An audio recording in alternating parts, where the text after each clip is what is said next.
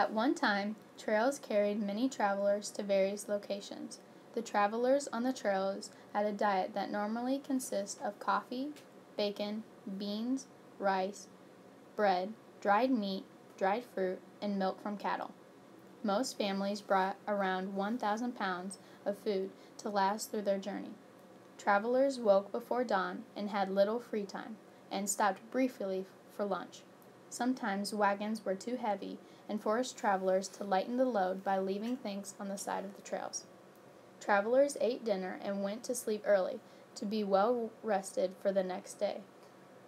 Everyone needed rest because everyone had to walk, unless they were old, sick, or physically unable to. Sundays were a day of rest, and many wagons didn't travel on this day.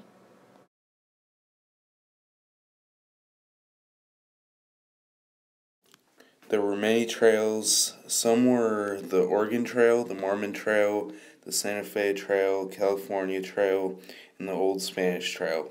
With many of these trails came danger and tragedy. Sometimes the women's skirts got tangled under the wheels of the wagons, pulling them under. Diseases were a big cause of death on the trails, such as smallpox and cholera. Traveling so close together, these diseases formed and spread rapidly throughout the people. Animals often charged at the wagons, causing them to tip. Terrible storms hit, and, having no stable shelter, travelers got struck by lightning.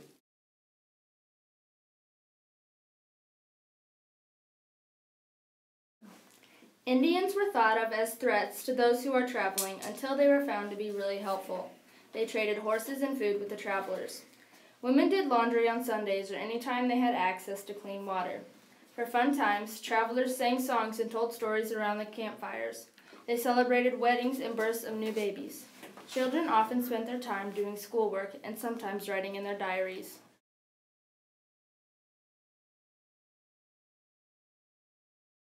Every family carried tools with them while traveling, like rifles, axes, and shovels.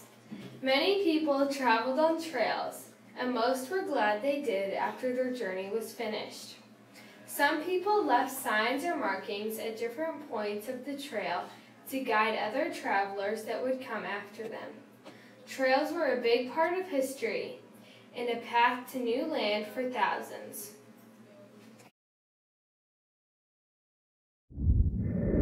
From the Diary of Sarah Marshall, April 19, 1852. I walked 15 miles today in the blazing sun. My feet are covered with blisters. Mama said I should try walking barefoot. Boots are useless. The dust was so thick that Tom wrote words on Henry's forehead with spit. Henry will know a lot of new words by Oregon. A lady in the wagon in front of us counts the graves. Henry helps her. In 2 days they have counted 12. I herd the animals and ignore the graves. The sheep keep wandering off, and I have to get them. By the end of the day I long for sleep, but am too tired to sleep. All around us are sheep, cattle, horses, people, and dust. How I miss my room at home. There is nowhere to be alone. From the Diary of Harriet Marshall, May 13, 1852. All it seems to do is rain. Everything is soaked. Nothing ever dries. Many families have sick ones. We leave them behind and hope they find us. Medicine does not seem to help, but I make William, Tom, Sarah, and Henry take castor oil every day. I had to chase Henry to make him take it. William says we will soon be at Courthouse Rock. We found the grave of my nephew, Liddy's son. We prayed over it and left flowers. I fear losing a child on this journey. From the Diary of William Marshall, April 2nd, 1852. My brother-in-law James wrote me. He says to leave Missouri with a good light wagon, 150 pounds of flour, 60 pounds of bacon, 40 pounds of sugar, 25 pounds of dried fruit, 10 pounds of rice, plenty of pickles and vinegar, coffee and tea, and lots of warm blankets. I had a wagon built with a toolbox, a place for water barrel, and hardwood brakes. The brakes might have to save our lives. He says to buy a spare axle too. There will be little room in the wagon, 4 feet by 10 feet. Tom and I will have to walk or ride. I'll teach Sarah how to drive the wagon. She'll have to walk too, herding the sheep. Tomorrow I'll sign us up for the wagon train. I hope we leave in 2 weeks. The talk about crossing the rivers made me jumpy. I'll try to save some money to take the ferries. In June of 1846, a unique group of travelers traveled on one of the many trails known as the Donner Party. There were many families, some including the Breens, Graves, Reeds, and the Donners. They were traveling with many other people, but George Donner insisted that they take a shortcut. Little did they know, the shortcut only added weeks onto their journey.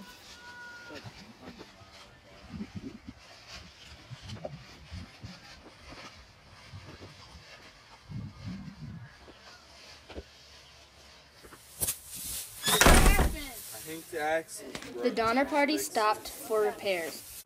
After the axle of their wagon was not able to be fixed, the Donner Party created a small shelter and stayed in it. That night came an unexpected 5 feet of snow with 60-foot drifts. The Donner Party would be stuck there for a while. 3 weeks, the Donner Party's food supply was scarred. With no food and many mouths to feed, the Donner Party had no choice but to turn to cannibalism. They started by eating the family animals, and then moved on to humans. Mr. Donner was found skull open and brain removed. From the Diary of Patrick Breen, December 31st, 1846. May we with God's help spend the coming year better than the past, which we purpose to do, if Almighty God will deliver us from our present dreadful situations. February 5th, 1847. Peggy, very uneasy for fear we shall all perish with hunger. We have but little meat left, and only part of 3 hides has to support Mrs. Reed. She has nothing left but 1 hide. February 26, 1847.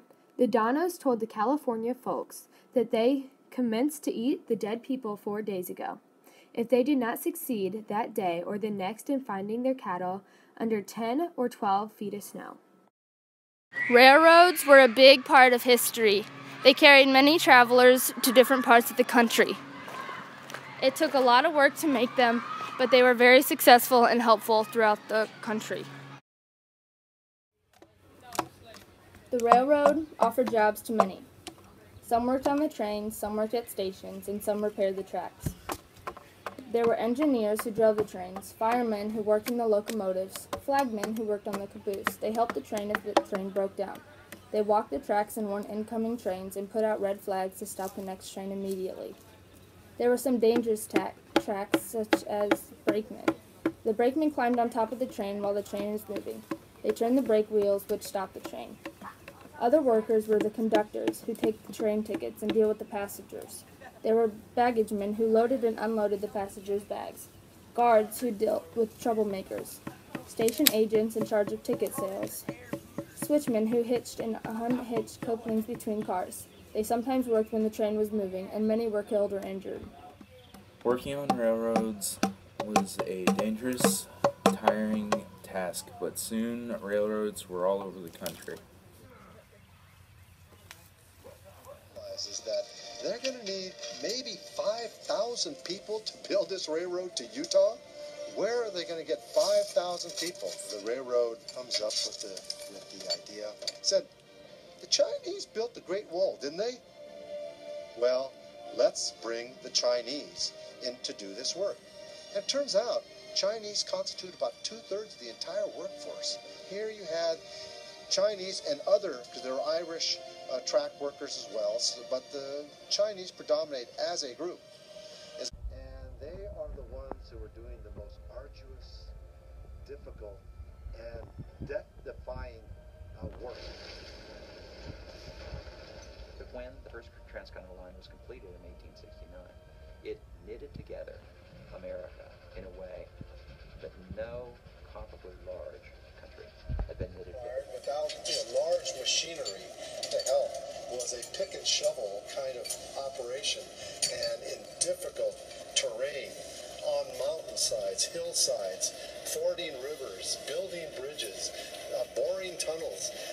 That was incredibly difficult